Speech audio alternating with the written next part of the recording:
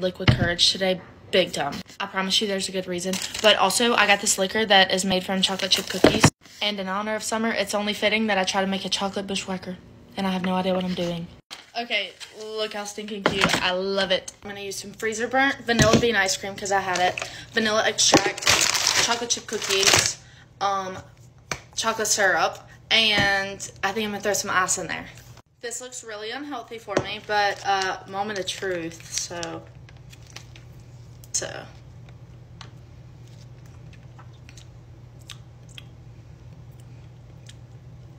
That's actually really good. Okay, we're throwing it in there. I actually really like that.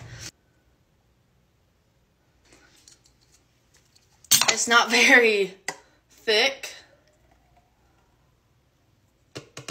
This may be a terrible idea, to be honest. Uh-oh, I just made the biggest mess. Alright.